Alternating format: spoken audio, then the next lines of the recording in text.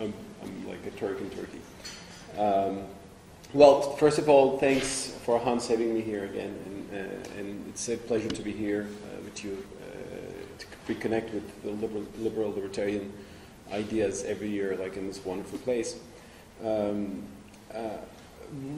I was, I'm going to speak about how the Ottoman Empire and its transformation into modern nation states influenced the Middle East, and why it might not be a great thing, at least it's debatable.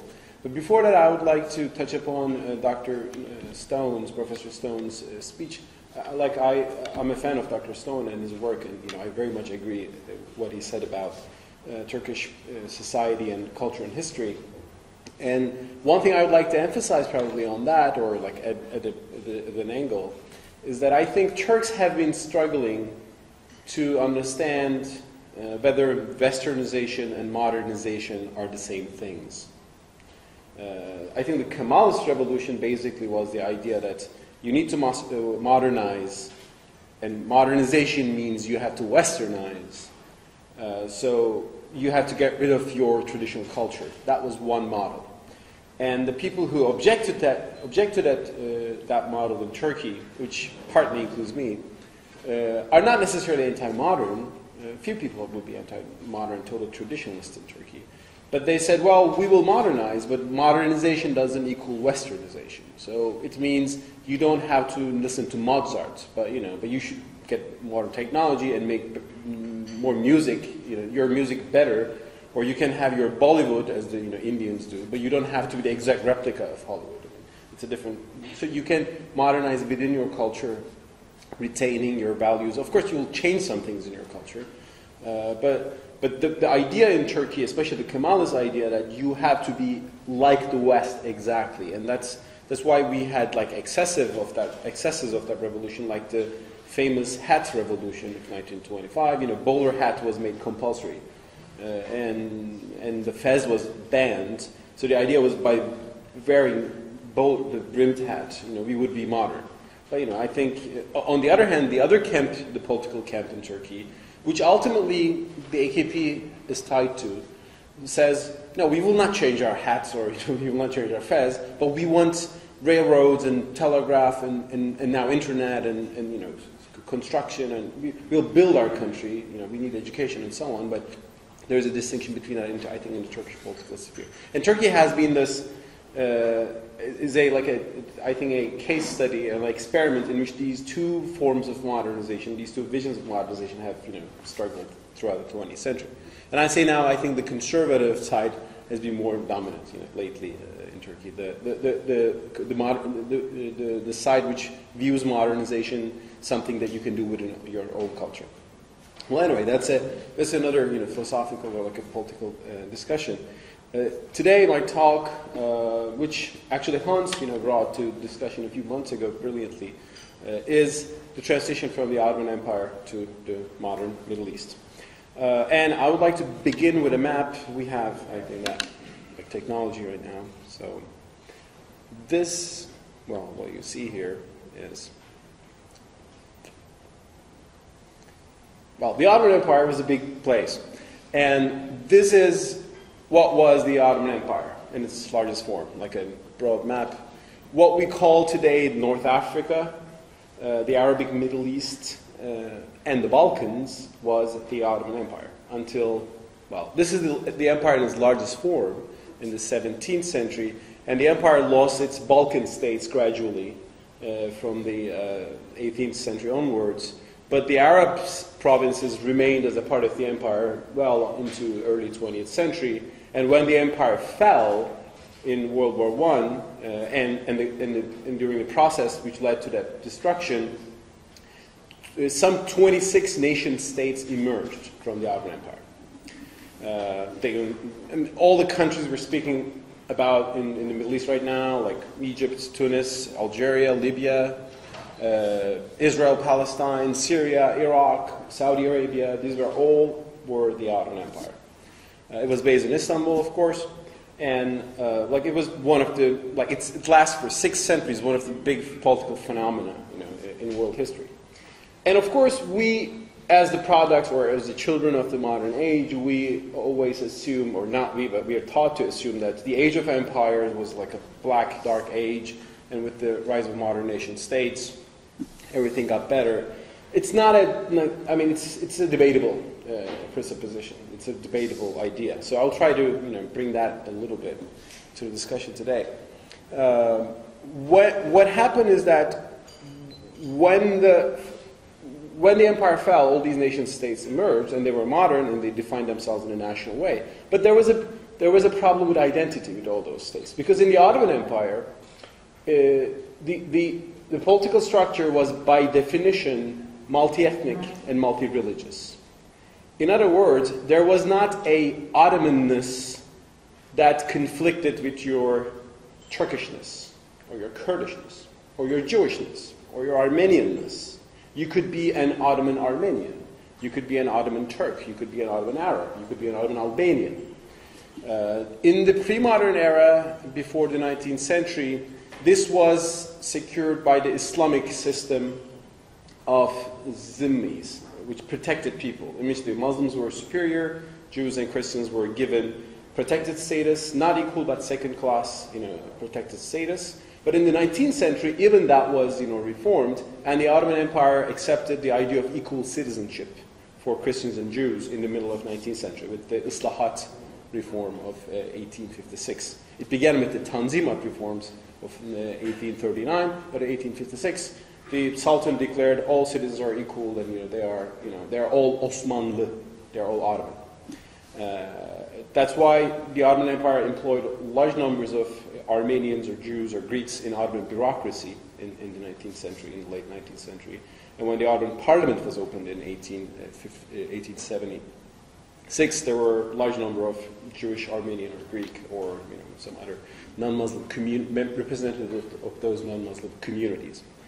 And in the Ottoman Constitution of 1876, Kanuni Esasi, the fundamental law, because the Ottoman was a monarchy, but it became a constitutional monarchy with that law.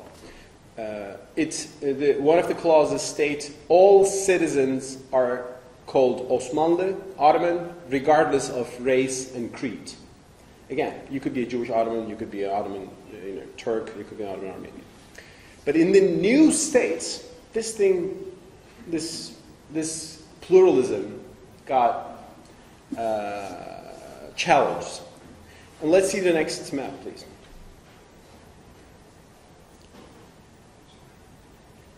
Sorry, it's so complicated. I'm not really good with the technology, so I'm not modern enough yet. So Turkey is maybe doing good. Okay, this is the modern Middle East, in which we have all these nation states. And Turkey is only one of them, and there are some 20 more of these nation states. But the borders of these states were not drawn according to some natural border. The border between Syria and Iraq, as you can see, drawn by straight lines, they were drawn not based on the realities on the ground. They were not drawn according to Ottoman provinces, because the Ottoman Empire had a system of provinces. So, for example, the country that we call Iraq was actually 3 provinces: Basra, Mosul, and Baghdad. But the Mosul province was going a little further north. For example, in Syria, it was like Damascus was a province. And there were no borders between these countries. So for like a villager in 1920 who was living in what became the Turkish-Iraqi border, there was no concept of a border before. So these borders were drawn by treaties by the French and the British, who decided to colonize the Middle East. And it was actually decided in a famous agreement by the British and the French called the Sykes-Picot Agreement of 1916. Can we check the next slide, please? This shows the French and the British zone of influence. The blue part is the French influence, which ultimately became Syria and Lebanon. And the pink and the red one ultimately became Iraq and Transjordan, which became Jordan, and also, of course, Israel there as well, Israel-Palestine. So these countries just sat down basically on a map, discussed, this should be the country, that should be the country. So created these countries called Iraq or Syria. There was historical regions there, but they were not separate countries.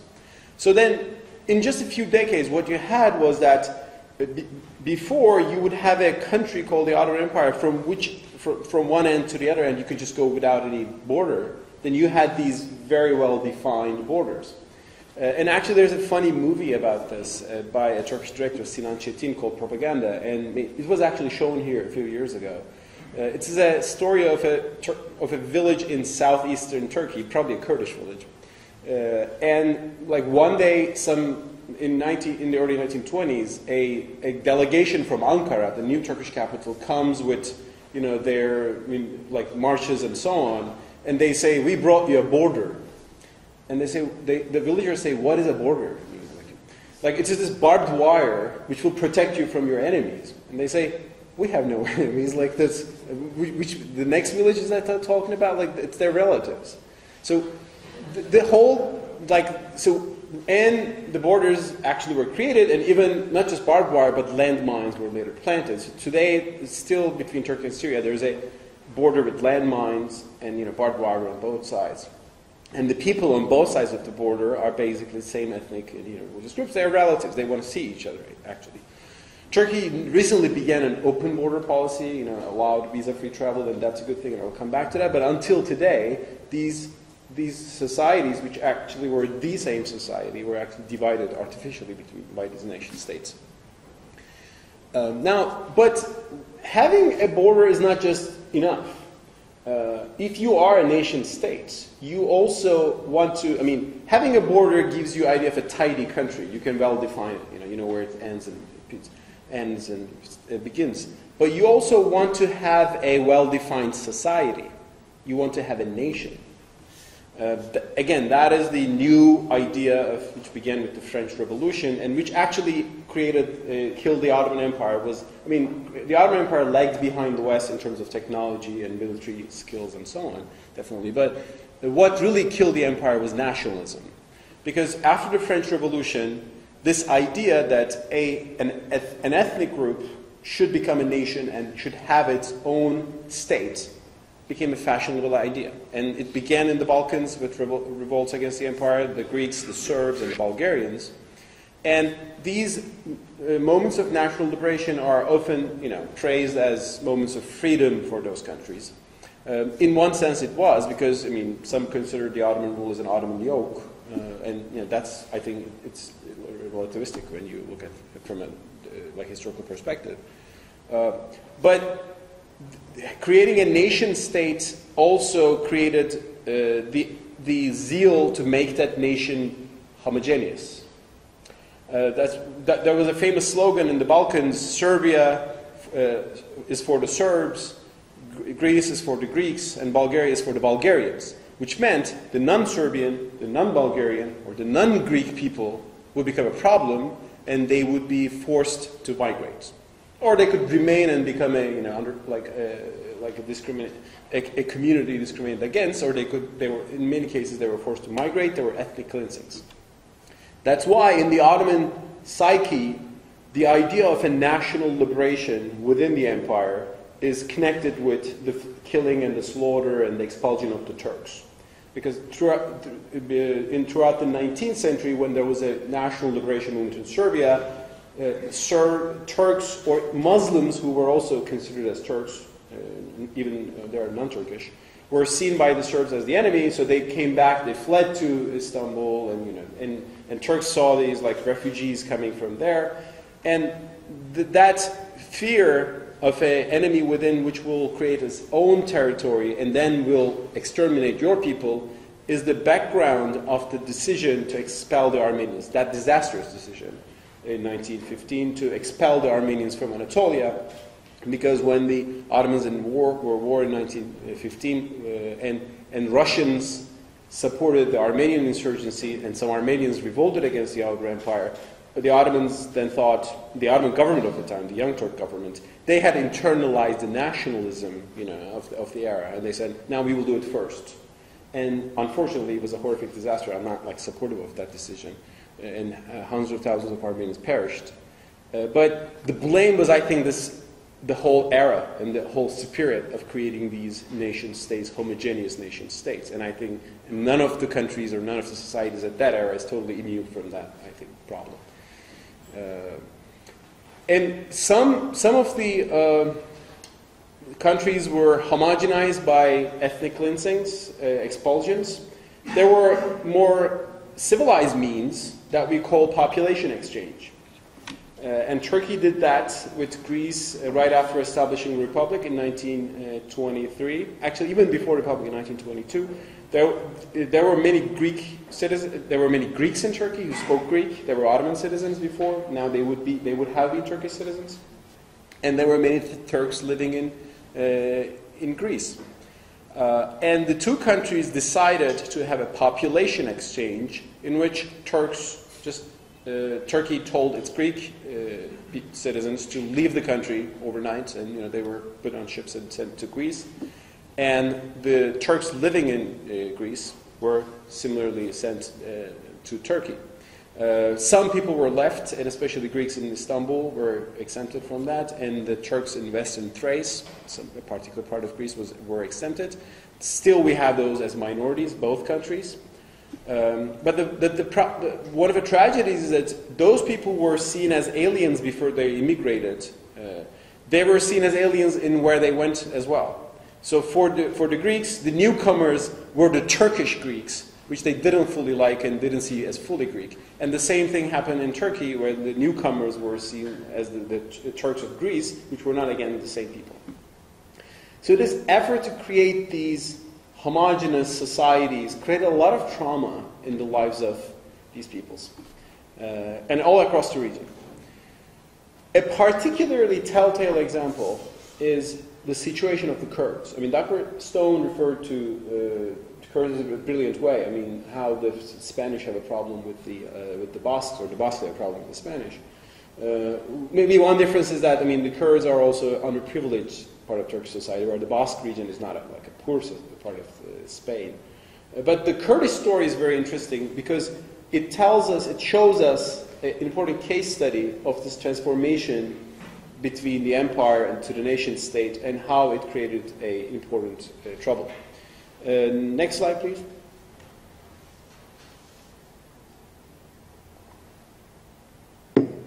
Okay, here's a map showing Kurds as a people.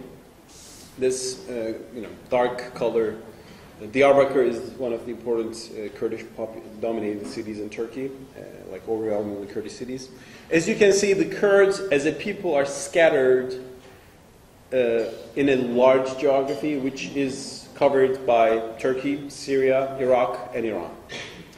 Now, in the Ottoman Empire, there was not a Kurdish issue, because the Ottoman Empire was not a Turkish state.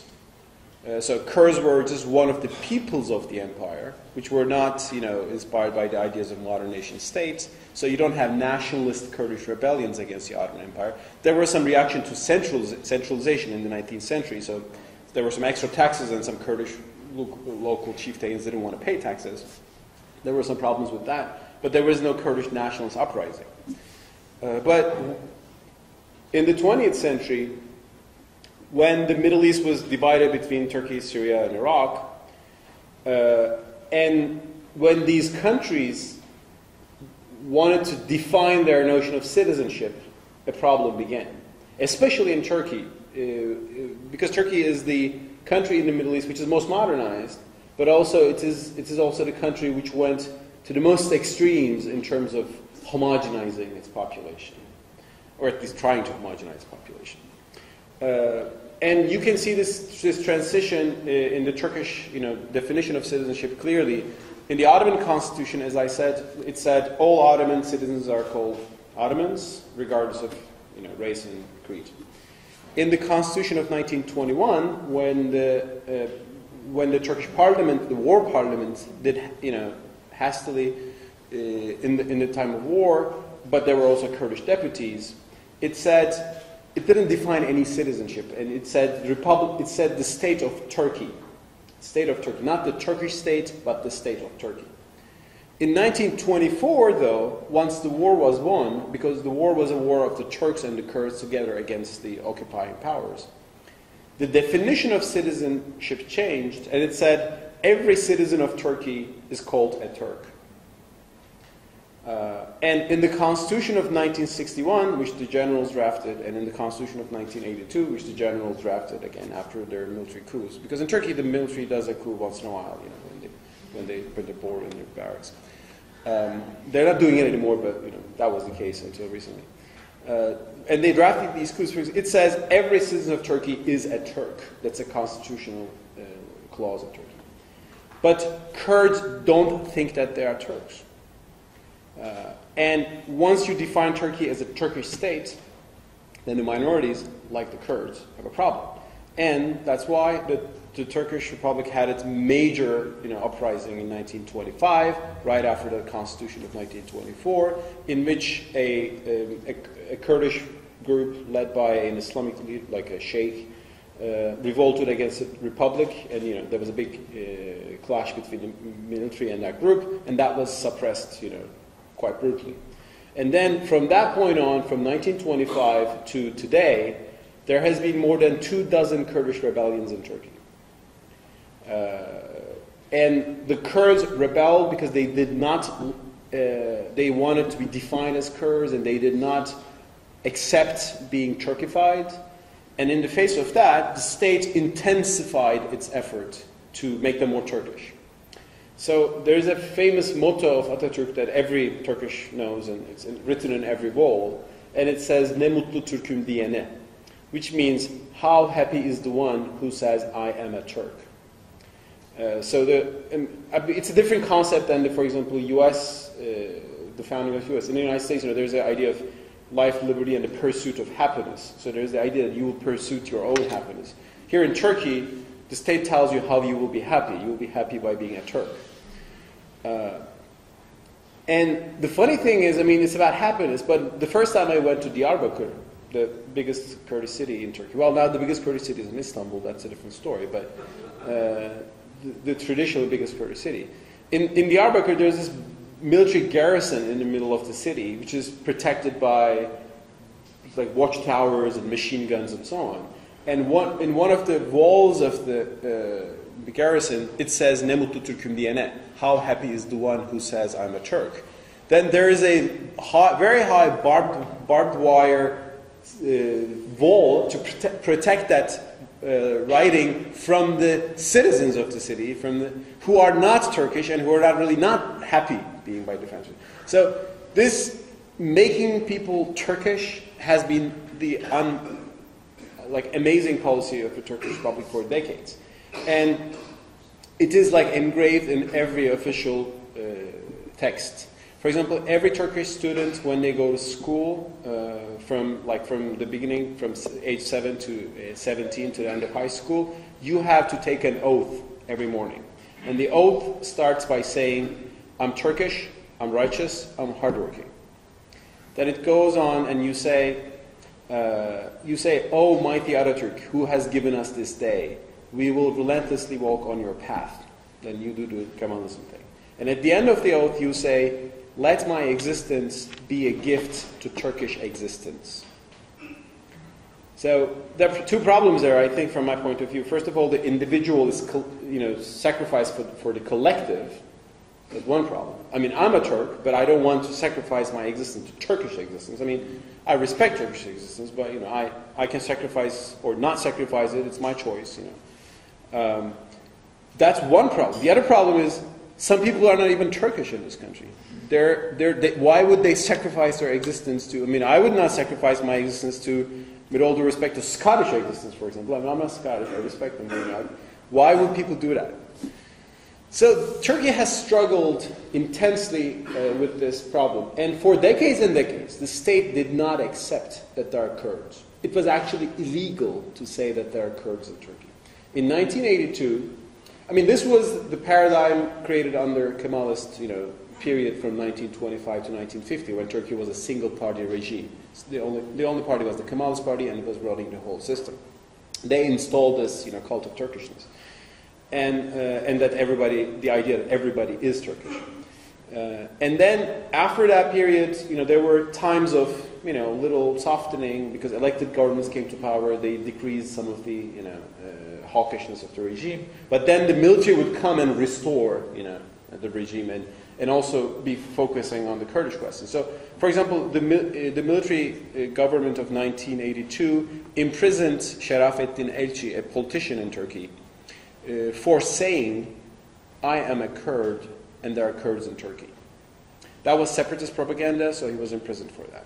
So until 1990s, it was illegal to say, you know, that there are Kurds in Turkey, illegal to speak Kurdish, because there was a law saying that any language other than Turkish cannot be spoken. Well, English is fine, that modernizes us. French is fine, but local languages other than Turkish could not be spoken. Now, none of this, of course, I should say, justifies the brutality of the Kurdish insurgencies. I mean, including PKK. So, I mean, they reacted to this oppression, but they created their own very oppressive movements in which attacked civilians and killed many people in Turkey. But the insurgency between the state and the PKK created like a huge death toll. The number of casualties between, as a result of the war between the PKK and the security forces is 40,000 people. In 20 years. This is like 10 times more than the death toll of the conflict between the IRA and the British government. It's a huge death toll. And where Turkey will head from that is still unknown. There was a bomb, you know, in Istanbul 2 days ago. I mean, Istanbul's a safe, nice place generally. I mean, if you want to go, but you know, occasionally, even in Istanbul, they can make an attack. And of course, the conflict is mostly going on in the southeast. And right now, and this is just one of the conflicts which arose from the legacy of the idea of these nation states in the Middle East. If you go to Syria, well, you will see there's a different structure there. In Syria, in Turkey, there's this majority, you know, rule on the Kurds, and Kurds as a minority feel oppressed. If you go to Syria, there's a minority rule. The minority, Alawite minority, which rules the country because the French left them behind, has like a domination over the Sunni majority, and you know the Sunni majority is revolting these days, and you know the people of Assad are shooting them for protesting against the regime. If you go to Iraq, you will see a different status. Like in Iraq, the Sunnis used to be the dominant class, whereas the Shiite majority, which makes almost 60% of the population, was marginalized. Now they have a comeback, and after the fall of Saddam, now Iraq is trying to create a system in which neither the Shiite nor the Sunnis will be marginalized. And of course, there's a Kurdish element in Iraq as well. If you go to Lebanon, you will see a very different system. You have even more groups, and they're trying to maintain a political system after a bloody civil war. If you go to like Gulf states, you will see Sunni majorities oppressing some Shia groups, and Shia is always seen as a problem. So this is the states which are basically legacies of the colonial rule. And the political structures which are legacies of the colonial rule. Because in most countries, as I said, when the British or the French were leaving, they left behind something. It was sometimes good. I mean, they left a good education system or nice railways. I mean, colonialism has its actually contributions, to be honest, to this part of the world. But it was a doomed legacy in the sense that it left a particular group that the French or the British decided to work with as the dominant group. Or, in some cases, you had like independence movements which fought against the British or the French or the Italians in North Africa. And then those groups becoming authoritarian themselves. So, what to do in a region like this? Like, will this region be like this always, and will there be ever peace of mind? Well, there are theories about how a better Middle East can be. And here is a theory, a particular theory which I don't like. But it's an alternative. Can we please check the next slide? This is a suggestion by a U.S. colonel published in a U.S. military magazine, and he says this can be a better Middle East if we can create a group for every ethnic group, a state for every ethnic group. It will be better, he says. For example, then Turkey would be divided. There would be a free Kurdistan. Syria stays there. Iraq is divided between a Sunni Iraq and Arab Shia state. There's a Greater Jordan. I mean, Israel's back in pre-67. That's a good idea, but sort of thing. There's a Medina and Saudi Arabia is divided. You know, everything is divided. So the idea is that there are ethnic groups which don't have their states. So let's give them more states. So let's just continue the tide. I mean, it began with the fall of the empire in like Balkans and with the Serbian revolt. Let's go on more. So let's give the Kurds another state.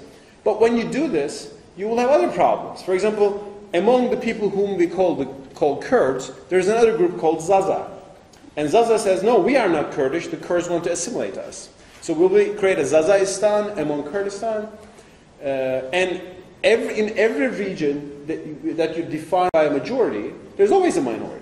Among the Kurdish parts of Turkey, within the Kurdish parts, there are some Turkish ethnic groups. And Kurds live not just in historical Kurdish areas, as I said, they live in Istanbul as well. So there is actually no way that you can really give every ethnic group a state and think that this will be a wonderful place. And now, the alternative idea, which I would, first of all, there's no good idea around, but the probably better alternative is not to just create more and more states, which will probably fight with each other and turn into Spartas in themselves, like war machines, and which will try to create their own homogeneous societies. Instead of doing that, let's just accept the status quo. Let's just try to diminish the role of these states, decentralize them, and let's get rid of the borders between them as much as we can. Let's just, instead of maximizing the state system, let's minimize it. Let's just make the state system less dominant on our social reality. And actually that's an idea that is being promoted right now by the Turkish government. Turkish Foreign Minister Ahmet Davutoğlu. Now Turkey is defined by Erdogan in the past. Like Tayyip Erdogan, everybody knows him. He's our strong prime minister, sometimes a little angry, sometimes too angry prime minister. But Turkish Foreign Minister Davutoğlu is also an important man in terms of shaping Turkish vision. He is the brain behind Turkish foreign policy. And from the first day on, he was criticizing this, this divisions in the Middle East, artificial divisions, and he says we have to get rid of them. How do we get rid of them? Well, you cannot abolish states, in one day at least. But his vision was, he said, let's get rid of these borders in the sense of let's promote free trade. Let's open all the borders and people should be able to travel. Let's promote free travel. That's why Turkey now abolished its visa system with Syria or Jordan or like Beirut. So you can, without a visa, people can travel now between those countries. Turkey began to promote something like a primitive EU in the region, in the sense that countries, can have more ties. And in one of his speeches, Davutoğlu said, your security, the security of your country, is not based on the number of tanks in your border, but on the number of trade agreements you make with your neighbor. The more you have trade with them, the more you understand that you're interdependent, and the more you will want them to flourish, and yourself will flourish. So I think that that's a better vision for this part of the world, and maybe the whole world, but especially in the Middle East. The societies in this region already have these historical contacts, and they already have a historical culture connection. And opening them up will allow them, I think, to create a more liberal state within themselves. And how many minutes? 5 minutes. Another thing I think which we should add upon this is the promises of the Arab Spring. As lately we were watching that. I mean, it began in Tunis and moved on to Egypt and Libya, and in Syria it became much more dramatic. In Libya it turned into civil war. But basically there was a prejudice in the West. Many people were looking in the Middle East and they were saying, oh, this region is full of dictatorships. So probably the Arabs love dictatorships. Why would otherwise all those countries are illiberal, strong states which oppress their people? Well, people actually don't like dictatorships. I mean, the reason why there are authoritarian strong states in the region was not because majority of the societies favored them, but because it was the legacy of a doomed like doomed political structure. It began with the fall of the empire, and it has historical roots. I mean, it goes back to lack of feudalism in this part of the world. You know, that there are historical reasons for it, but also there was also the fact that some of the Western countries, especially the United States, for a long time preferred dictators to more liberal regimes, because dictators were the one who were, you know, helping the U.S. in terms of foreign policy with like oil contracts, or, you know, making peace with Israel. So for a long time, the West said, we don't care, you know, we just want a strong man in that country who will be good for our interests. And it was none other than Condoleezza Rice who, you know, accepted that in 2005. She said, you know, for a long time we preferred stability over democracy, and, you know, it was not good for both.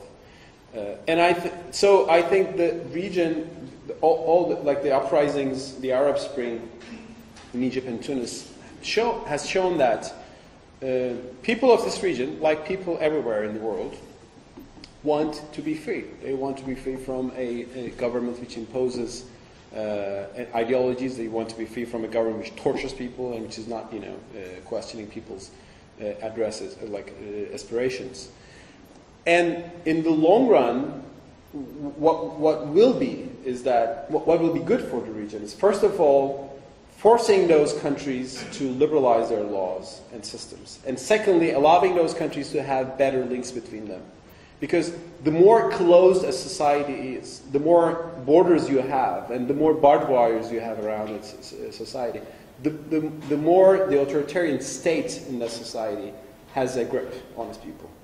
And that's why invading Iraq really did not help the Middle East.